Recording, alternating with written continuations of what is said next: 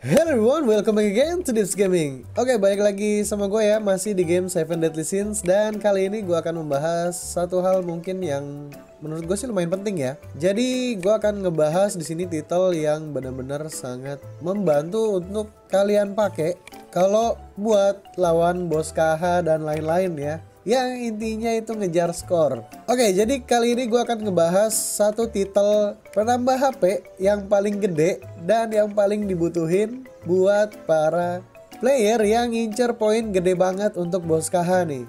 Oke, kalau gitu langsung aja kita ke pembahasan. Tapi sebelum kita masuk ke pembahasan, seperti biasa, yang belum subscribe langsung aja diklik tombol subscribe-nya. Dan jangan lupa untuk diaktifin tombol notifikasi, biar nanti kalau gue upload video yang baru atau gue live streaming, kalian dapat notifikasinya dan gak ketinggalan infonya. Kalau kalian suka dengan video ini, jangan lupa untuk klik tombol like dan share juga ke teman-temannya ya. Kalau kalian ada pertanyaan, langsung aja tulis di kolom komentar, nanti gue bakal bales satu-satu. Oke, kalau gitu kita langsung ke pembahasan. Let's go. Oke, jadi kita cek dulu ya. Ini titel dewa banget deh. Ini titel paling berguna banget, apalagi kalau kalian mau PvP juga bisa dipakai. Titel Tower of Trials Conqueror. Ini titel sulit banget. Titel tersulit yang pernah gue lihat. Asli ini sulit coy. Oke, gue bakal jelasin satu-satu. Seperti kemarin ya, gue jelasin satu-satu. Yang pertama, the view from the top. The view from the top ini cukup gampang, yaitu kalian harus kelarin Tower of Trials sebanyak 3 kali. Jadi kalian bisa kelarin titel ini selama 3 season Tower of Trials. Jadi ini kan season pertama. Kalian harus nunggu season kedua dan ketiga, baru kalian bisa kemungkinan untuk menyelesaikan titel ini. Dan yang kedua, I don't need to give everything I got. Ini menurut gua sih susah. Menurut gua ini susah, bakalan susah. Dan sebenarnya gimana ya, gue juga baru lihat ada titel ini setelah gue selesaiin Tower of Trials. Jadi gue nggak tahu ada titel untuk penambah HP 4%. Dan ini mesti dicicil. Sayangnya gue ke-skip, jadi ya udah. Gue harus nunggu season 2 dan 3 untuk selesaiin ini semua. Jadi untuk yang kedua ini, kalian harus pakai Hero SR. Hero SR itu yang koinnya kuning. Kayak goter hijau yang rambutnya hijau. Nah, itu kan Hero SR. Kalian harus pakai 3 Hero SR dalam satu tim. Tapi tulisannya hanya attempt the final floor. Berarti kalian harus masuk ke final floor, lantai paling atas ya, lantai 25. Pakai 3 Hero SR. Dan ini sebanyak sekali aja. Ini harusnya sih gue bisa kelar kemarin. Cuman gue belum tahu cara kelarinnya gimana. Kalau yang kemarin ya, lawan kroco-kroconya aja tuh sakit ya. Makanya mungkin gue belum bisa. Kalaupun gue udah tahu ada titel ini, mungkin gue belum bisa selesaiin. Karena gue masih butuh waktu untuk super awaken hero-hero SR gue. Mungkin di next season gue bakal bisa selesaiin. Jadi udah paham ya, kalian harus start dari lantai 21. Itu pakai Hero SR 3 biji. Harus bisa sampai masuk ke lantai 25 dan coba lawan bosnya pakai 3 SR, 3 Hero SR. Tapi langsung forfeit aja. Ya lo basa-basi lah, getok-getok sedikit ya kan, habis itu say goodbye, forfeit gitu. Nah, sekarang kita masuk ke nomor ketiga. How do you like that? Nah, ini juga sebenarnya sih gampang untuk dihindari, karena gimana ya, ini agak-agak tricky nih. Ini the less mistakes the better. Jadi kalian nggak boleh, ini di lantai 25 ya. Jadi untuk tas yang nomor 3, kondisinya ini di lantai 25, kalian itu nggak boleh sampai kalah sekalipun. Jadi gimana caranya kalau kalian ngulang tapi kalian nggak boleh kalah sekalipun, padahal kalian belum pernah nyoba sebelumnya? Ya untungnya gue waktu itu pertama kali coba emang langsung bisa menang ya. Gue tinggal sekali lagi ulti, itu gue langsung menang tuh. Cuman gak gue ulti, gue langsung forfeit. Karena gue baru inget, gue belum recording. Soalnya kan kata temen gue, kalau udah diselesain lu gak bisa ulang lagi. Makanya gue forfeit, terus gue record. Gue main ulang deh tuh lantai 25 nya doang tapi. Nah, jadi untuk yang nomor 3 ini, kalian itu nggak boleh pernah kalah sekalipun. Maksudnya kalah sampai jerang terus gambar yang merah gitu, yang tulisan defeat, terus suruh awaken equip lah, apalah segala macam. Itu jangan sampai kayak begitu. Kalau kalian udah mau kalah nih, udah jelas banget nih bakal kalah, langsung forfeit. Jangan pernah sekalipun kalian sampai kalah. Gua nggak tahu ini berlaku langsung satu season. Jadi kalau lu udah pernah kalah sekali di lantai 25, satu season lu itu sia-sia untuk ngambil nomor 3 ini. Gua nggak tahu itu benar apa enggak, cuman daripada kejadian lebih baik lu forfeit daripada kalah. Beda kalau di arena ya. Lebih baik ya udah gua kalah daripada forfeit, tapi gua keseringan forfeit sih. Oke, jadi itu untuk nomor 3 ya. Kalau kalian masih belum paham, langsung aja ketik di kolom komentar, kita nanti discuss, oke?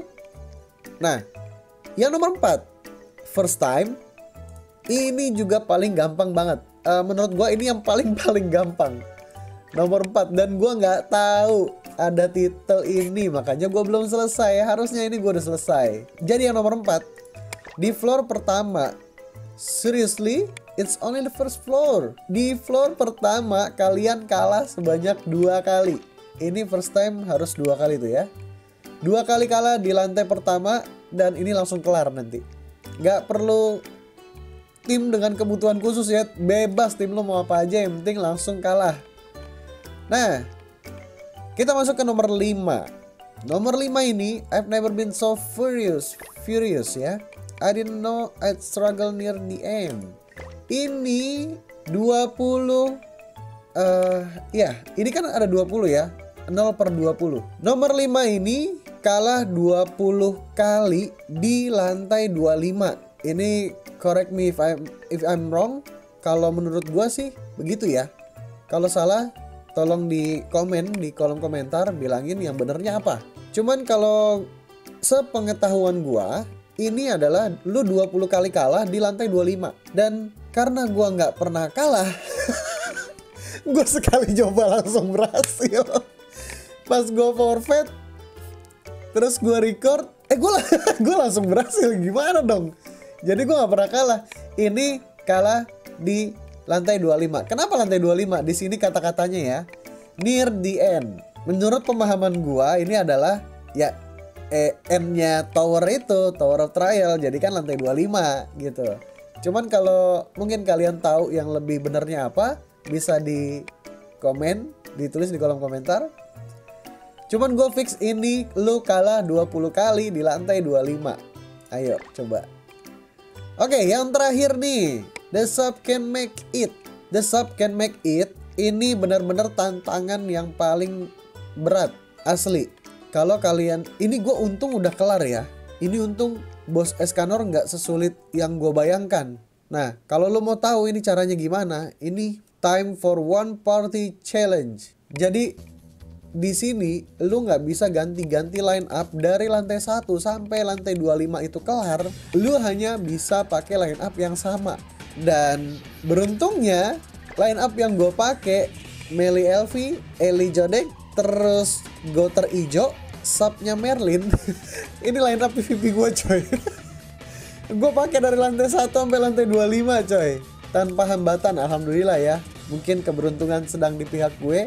Jadi lu harus selesaiin dari lantai 1 sampai 25 tanpa merubah line up lo sedikit pun. Oke, itu loh. Itu yang tantangan. Gua nggak tahu next boss. Ini gua nggak tahu ya, season ini sama season 2 nanti bosnya akan sama terus atau enggak, atau tingkat kesulitannya mau dinaikin atau enggak, gua nggak tahu. Tapi alhamdulillah ini gua udah kelar. Karena yang paling susah sebenarnya, yang paling susah itu nomor 6. Ini nomor 6 paling susah, karena yang lain itu gampang, tinggal di GB doang. Kalau yang nomor 1 emang wajib, karena lo harus kelarin towernya. Terus kalau yang nomor 2 tadi kan, nah ini juga lumayan susah nih. Jadi menurut gua yang susah itu ada 2. Ini 1 coy, ini 2 nih. Nah yang susah itu ada 2, nomor 2 sama nomor 6. Itu susah. Semoga next season dari lantai 21 ke lantai 25 kita bisa pakai hero-hero SR. Untuk di season ini pun gue nggak tahu harus pakai hero apa untuk kelarin yang nomor 2 ini, quest yang nomor 2 ya. Gue nggak tahu. Ini susah banget coy. Dan yang paling lebih susah lagi menurut gua, kalau tingkat kesulitan ya, tingkat kesulitan mungkin gua rasa nomor 2 yang paling sulit. Nomor 6 gua nggak merasa begitu sulit, karena kalau lu punya LV 6/6 itu lu udah auto goes deh tuh sampai ujung tuh.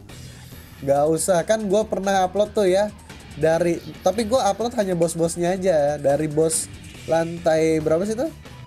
Lantai 5 ya, lantai 5, 6, 5, 10, 15, 20 itu dalam satu video. Itu gue terabas pakai line up yang sama. Terus besoknya gue upload Escanor pakai line up itu juga. Itu masih mungkin ya, masih mungkin. Cuman yang nomor 2 ini gue nggak tahu. Kalau kalian punya rekomendasi line up, silakan kita diskusi di kolom komentar. Cuman jujur gue untuk di nomor 2 ini gue ngeblank. Gue nggak tahu mesti pakai line up apa. Asli ini susah coy. Walaupun hanya sampai lantai 24 ya, itu itu kroco-kroconya pedes coy. Susah loh asli loh. Gue nggak tahu mesti pakai apa. Gue masih ingat dari lantai 21 itu sampai ke lantai 24 di aduh gila itu susah coy. Kalau lu pakai line up gue itu gampang banget. Cuman kalau lu pakai SR mau hero apa? Karena nggak bisa di debuff ya, debuffnya hilang. Terus ada di lantai berapa ya, lantai 23 atau 24 gue lupa, dia bisa nge-heal. Itu kelarnya lama banget. Gue aja pakai Estarosa nyobain akun temen ya, gue jokin. Itu lama banget coy pakai Esta. Apalagi pakai SR 3 biji. Gue nggak tahu deh, semoga sih harapan gue season berikutnya itu kita bisa kelarin yang nomor 2 ini. Kalau nomor 1 gampang lah, itu udah pasti kelar, harus kelar.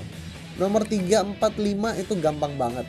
Super gampang menurut gue. Nomor 6 alhamdulillah gue udah kelar. Jadi ya semoga aja di season berikutnya gue bisa kelarin. Dan di season ketiga gue tinggal kelarin yang nomor 1. Jadi gue langsung dapet nih additional 4% HP waktu pakai food HP. Ini gila, ini buffnya parah. Kalau lu buat main di bos KH ya, itu gila. Ini 4% itu gede banget coy. Lu 10% aja udah berasa kan perbedaan CC-nya itu naiknya jauh banget. Dan poin lu meningkat kalau bos KH yang mengandalkan max HP. Apalagi ditambah 4%. Keren sih ini titel yang wajib menurut gua buat para pejuang poin bos KH ya. Ini penting banget. Oke deh, kalau kalian mau request penjelasan titel-titel yang lain ya yang kalian sulit pahami, langsung aja komen di kolom komentar. Request mau titel apa yang gua jelasin, nanti pasti gue bikinin videonya, oke? Thank you buat yang udah nonton. Jangan lupa diklik tombol like kalau kalian suka dengan video ini. Dan buat yang belum subscribe, langsung aja diklik tombol subscribe-nya. Dan jangan lupa aktifin tombol notifikasinya, biar nanti kalau gue upload video yang baru atau gue live streaming, kalian dapat notifikasinya dan gak ketinggalan infonya. Oke, kalau gitu gue undur diri dulu. Sampai jumpa di video gue berikutnya, and see ya.